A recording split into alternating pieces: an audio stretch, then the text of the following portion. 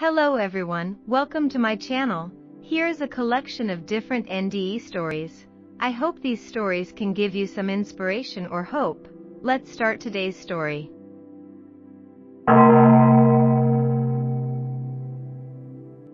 My husband and I have been married for 5 years, and we have children as well. We were very happy when we just got married, but as we got along more and more, we quarreled more and more, and one thing became our divorce.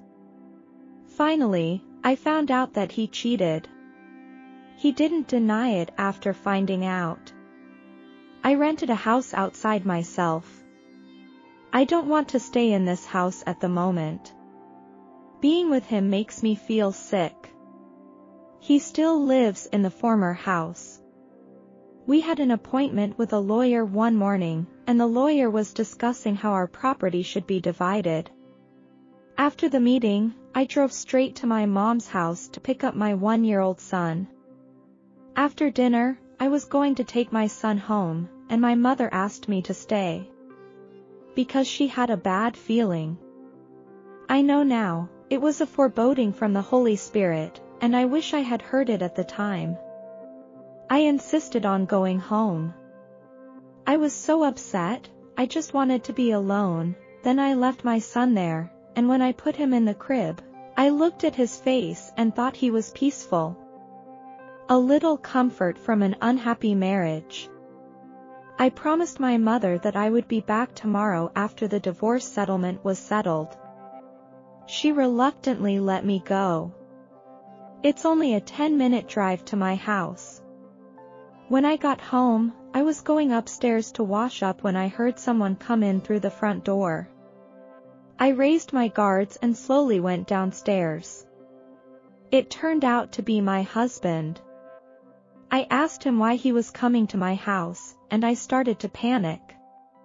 The only thing I could do was to calm him down, and I invited him into the living room. I went to the kitchen to make tea. This gets me thinking for at least a minute or two. I knew he wanted to talk, and I sat on the kitchen chair and he sat on the edge of the sofa across from me.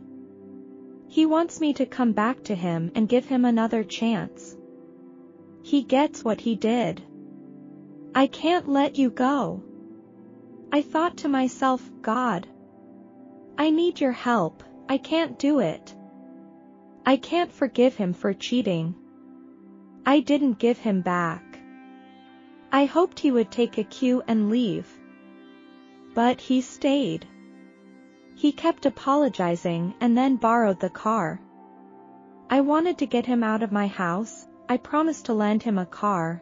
I asked him to pay me back on time, and I was shaking when he left. Later in the night, I heard the sound of a car. I couldn't see the driver's face, but a man got out of the car, and I could see it was my husband. He walked up the front steps, and I was about to lock the door when he forced his way into the house. He is holding an envelope. He strode into the kitchen and threw the envelope on the table. He yelled at me and took out the divorce papers. He scribbled his name at the bottom and yelled at me, "That's what you want, isn't it?" I've seen him get angry before when he drinks, and that's one of the reasons we're apart. He loved torturing me mentally and physically. But this time it was more dangerous. Like someone had cast a shadow over his soul. Before I could react, he grabbed my throat and said, "I'm going to kill you." I fought back violently and we all fell to the floor. I tried to pull his hand away from my neck. My baby came to my mind when I was about to pass out. I punched him with my arms and legs. My husband loosened my throat, and I was about to get up and run. He grabbed me again and threw me to the ground. I instinctively stretched out my arms to cover my face as he waved his hand towards me. He pressed me to the floor and said for the 3rd time, "I'm going to kill you." I was still fighting, but I couldn't breathe. If I couldn't break free from his grip, I'd be dead in seconds. That's when I gave up my resistance and all the panic went away. As I entered the darkness, I said in my heart, I'm ready, God. Then a pure and brilliant light engulfed me, and I no longer had a body. I could see all around me.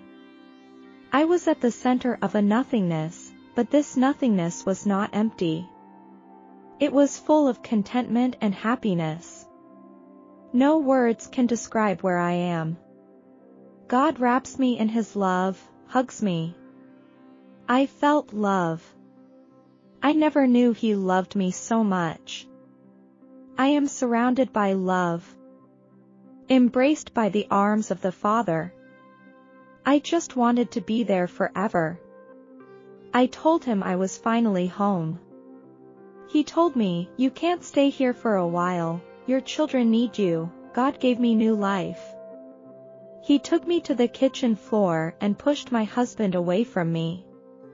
Slowly, I realized that I was back in this world, lying on the kitchen floor. When I opened my eyes, I saw my husband sitting on the rug a few feet away from me. Tears streamed down his face and his hands were covered in blood. He kept repeating, "What have I done? What did I do?" I didn't know whose blood was on him. I didn't realize it was mine. When he saw I was alive, he slowly got up. He seemed to notice the blood on his hands for the first time. He looked at me and begged me not to call the police, and he got up and left. To this day, I don't know what made him leave. I believe God forced him to leave. After my husband left, I called the police and reported what happened. My husband stabbed me in a fight. Once I recovered, my divorce was granted. My ex was arrested and charged with malicious assault, attempted murder, and several other felonies, and I am no longer afraid. I faced death and all my fears were gone.